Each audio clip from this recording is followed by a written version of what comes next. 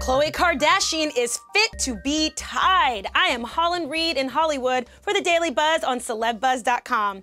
The reality star and host released a fiery statement on her blog, KhloeKardashian.com, defending her family and marriage, saying enough is enough regarding the status of my marriage, false reports about a miscarriage, the horrible lie that my dad is not my biological father, and jealousy over my sister's lives, etc. Let's welcome senior reporter from GossipCop.com, Emily James. Welcome, Emily. So, why do you think that she felt this was the appropriate time to go public on the defensive yet again? So for months, the tabloids have been running false cover stories claiming that she and Lamar were having problems. But on Wednesday, there were actually 3 different covers about her. There was In Touch saying, Khloe, I'm not a Kardashian. Wow. Then there was Star saying that she was going to pay a surrogate $500,000 to carry her baby.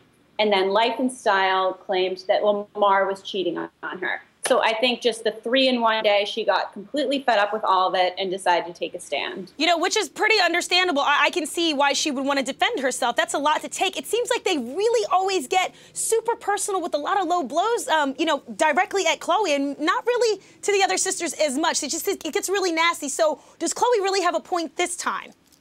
She definitely has a point. To say that her late father, whom she loved deeply, is not her dad is just too personal. And so she felt that she had to say something to defend her family. Gotcha. Well, another part of her statement speaks directly to the tabloid's headline, saying she's unable to have a baby in her rocky marriage, saying, I am happily married to a wonderful man who I fall in love with more and more each day.